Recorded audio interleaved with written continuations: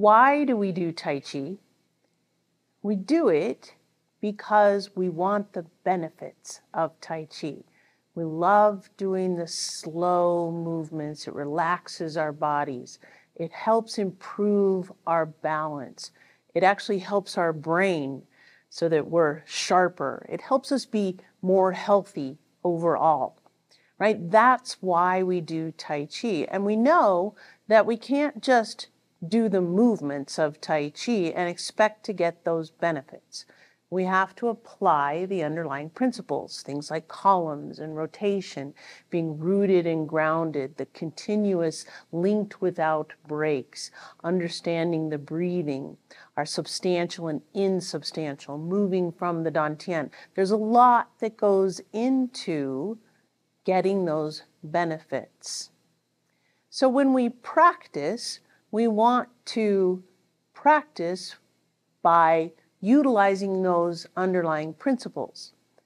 But that doesn't mean that you just have to do the form over and over again, thinking about the principles and trying to apply them. You can actually have some fun and practice in a different way. And that way it will enhance your experience. You'll have more fun with it. And doing Tai Chi in a different way, but still applying those underlying principles, is going to get you to where you want to go, which is better balance, improved mental acuity, lowering your blood pressure, allowing your body to relax and release stress. So by practicing in a different way, we can get to our benefits. The first thing that I want to try is, with our daily series, we have the Basics of Balance form. Clearly, the Basics of Balance is focused on improving your balance. And in that video, we talk about moving from the Dantian, being rooted and grounded, making sure your columns are intact, understanding your substantial and insubstantial.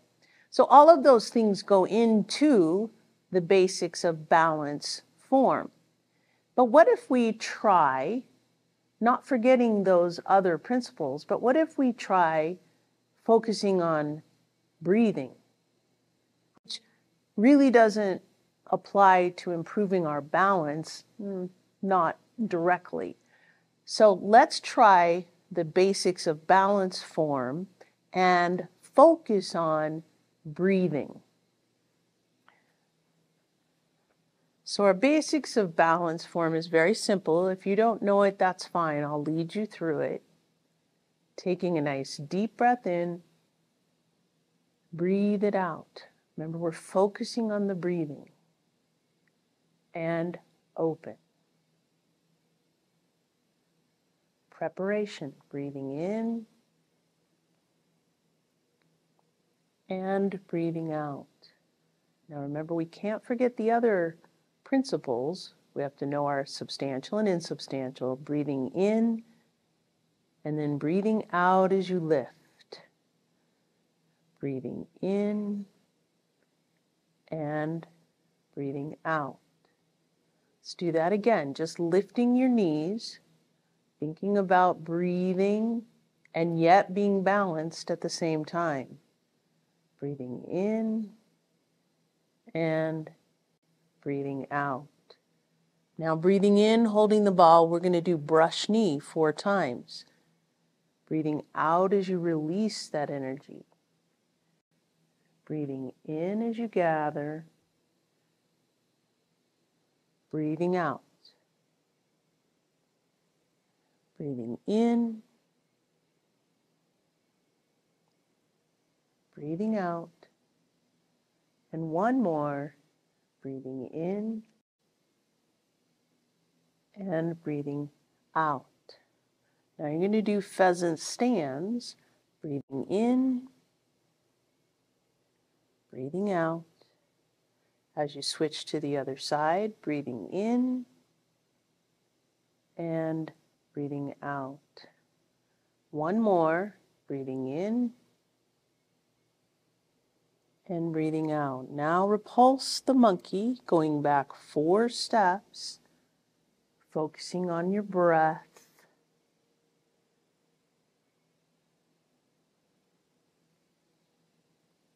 One more. Then high pat on horse. Good. Now you're taking a step back, breathing in, and you're going to kick, smash, and box the ears. Breathing out. Good. Then stepping back, breathing in. Same movement, other side. Now breathing out as you kick, smash, and box the ears. Then deflect, intercept, and punch. Take a nice deep breath in and step out, breathing out and punch, pushing chi. Breathing in as you come towards your body, breathing out, and then breathing in as you return the tiger to the mountain, and breathing out. So it just challenges your body. You've been used to doing the balance form, thinking about balance, and now all of a sudden you have to think about breathing. That's a good challenge because you can't forget about the balance part. In order to do that form, you have to be thinking about your substantial and insubstantial, moving from the dantian, etc. You know, we also have the basics of stress relief in that daily series. All of these are on our Vimeo membership website.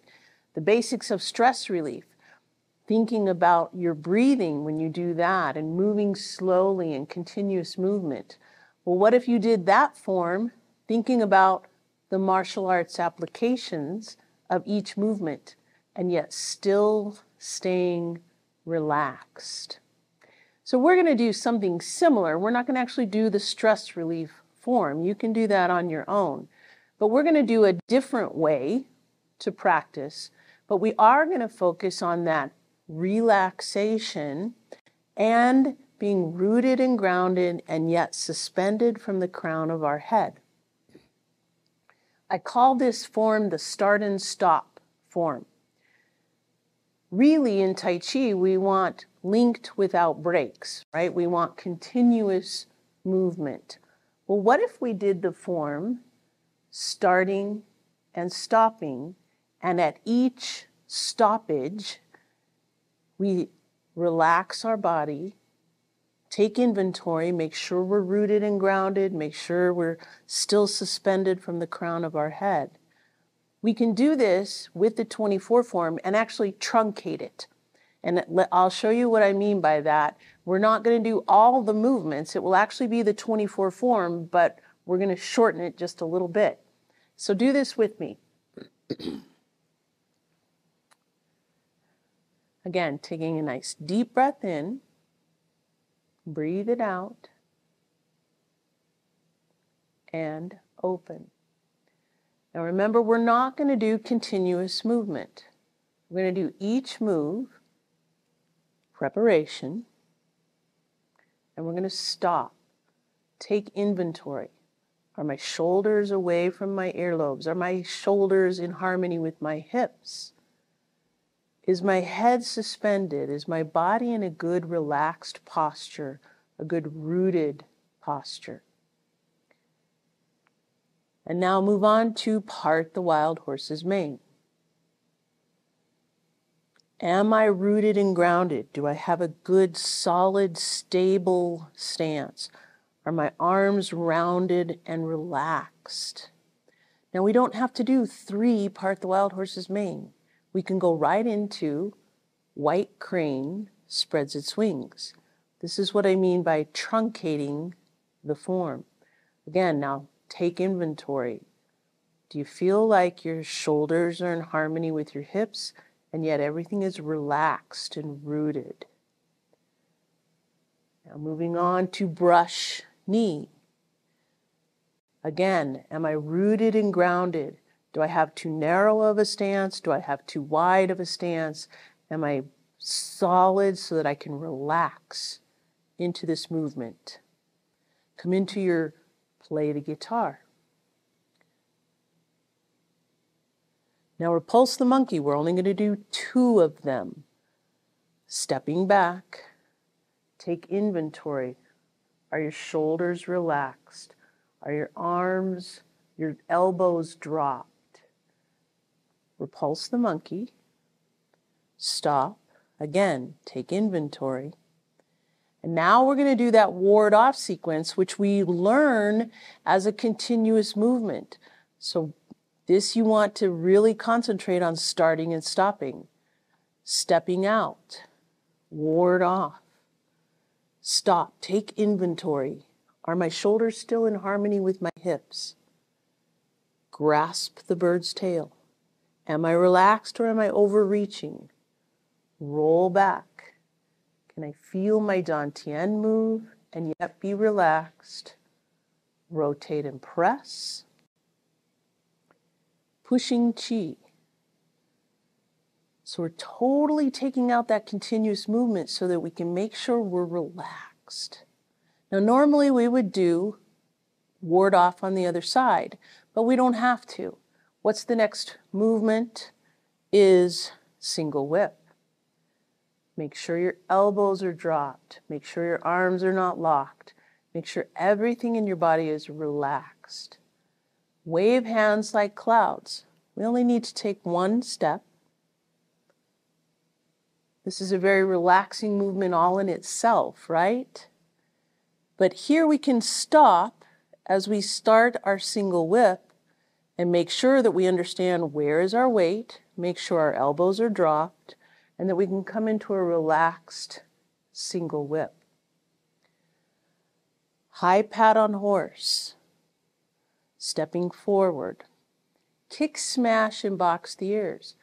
This is an interesting one to try to start and stop, in that it's very hard to stop as you're here, right? And kick, smash, box the ears, staying relaxed, kicking left.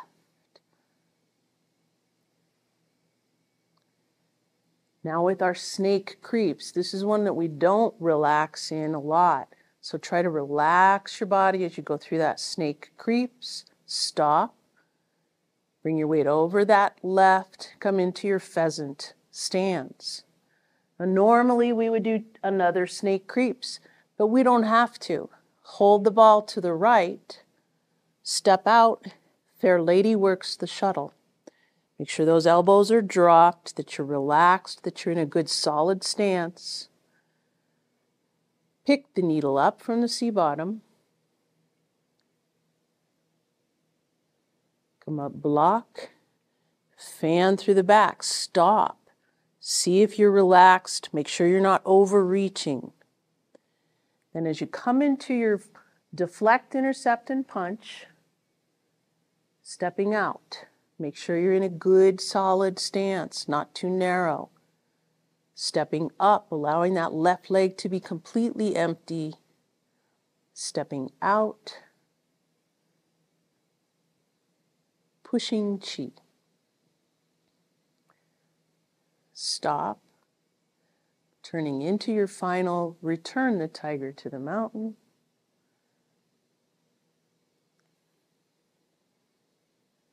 And close.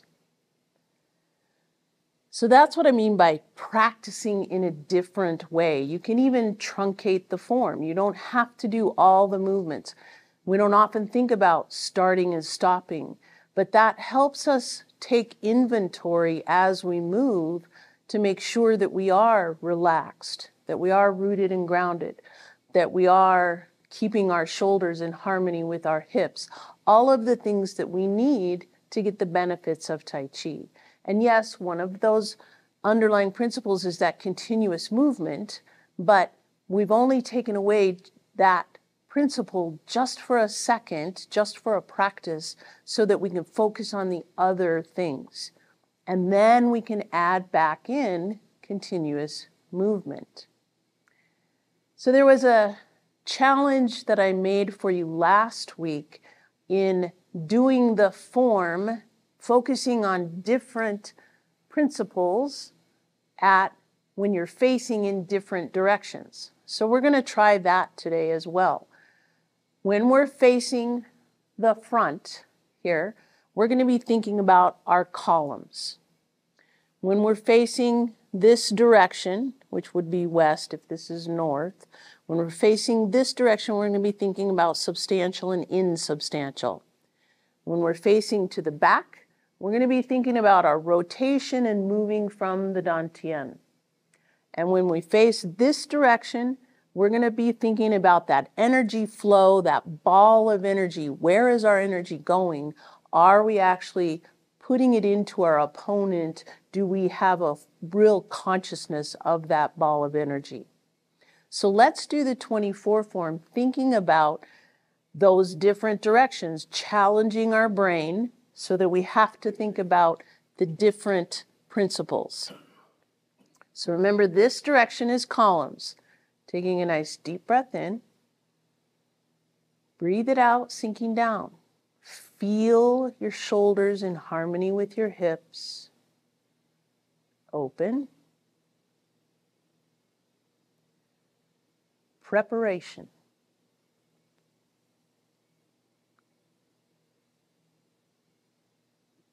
Holding that ball. Now we're going to change direction. What do we need to be thinking about now?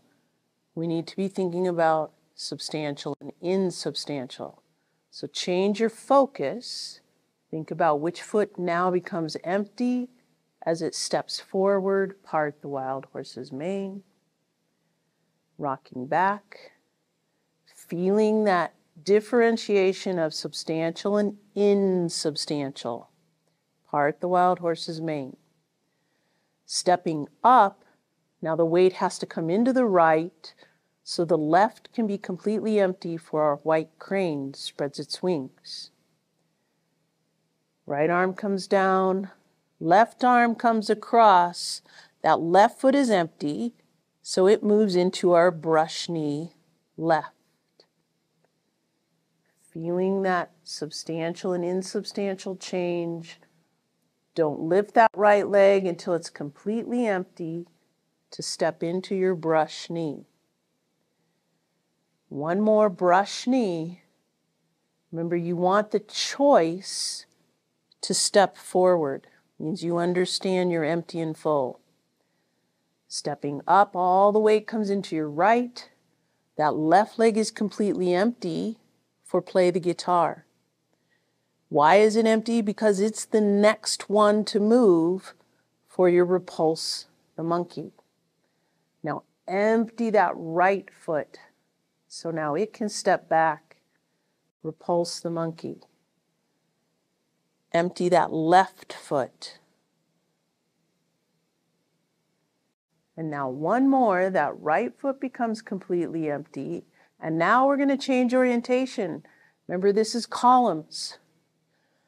But now we're going to kind of put columns and substantial and insubstantial together in our ward-off sequence.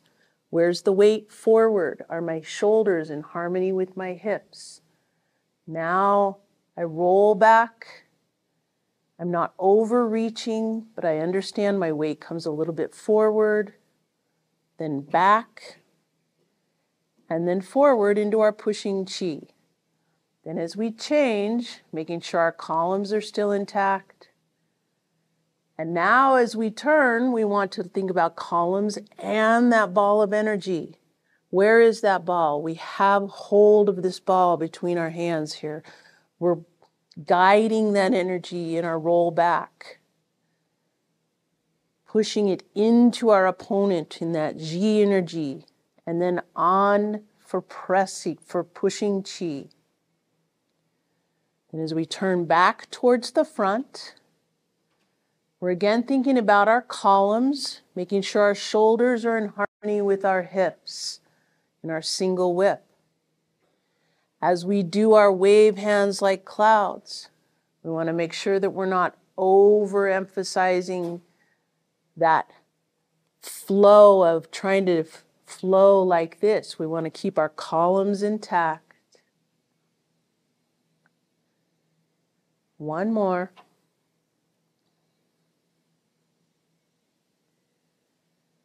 And then single whip. High pat on horse. What orientation are we now? substantial and insubstantial, stepping forward with that left leg. Then we have to rock back, and then all the weight comes onto this left as we kick, smash, and box the ears. Now we're turning to the south. Think about rotating, moving from the dantian, bringing that dantian over your base of support so that you can kick left. Forming a bird's beak, stepping out with your snake creeps. Again, think about that dantian lowering and rotating and bringing it over your left leg. Now we're thinking about where's that ball of energy? It's in front of us to come into our pheasant stance. As we turn, columns. Do our shoulders stay above our hips as we do our snake creeps? Bringing our dantian over that base of support again, holding that ball of energy, and pheasant stands. Holding that ball to come into your fair lady works the shuttle. Holding the ball. Using that energy to block something coming up at us, coming down onto our head. Then where is that energy, and pick the needle up as we come up and we fan through the back, pushing our energy into our opponent. Now we're turning to the south. Think about rotating from the dantian, bringing the dantian over that base of support to again rotate into our deflect. Now we're thinking about substantial and insubstantial, intercept and punch, pushing chi. And as we return the tiger to the mountain, we again think about our columns. We're not bending from the waist, lowering that center of gravity, and close. So there's lots of different ways to practice. You can pick apart individual movements and apply the underlying principles. You can take one movement and apply all the principles to that.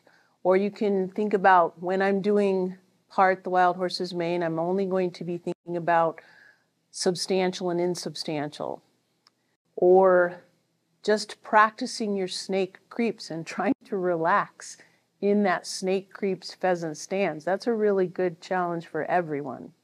So figuring out different ways to practice adds interest to what you're doing. It adds challenge to your brain.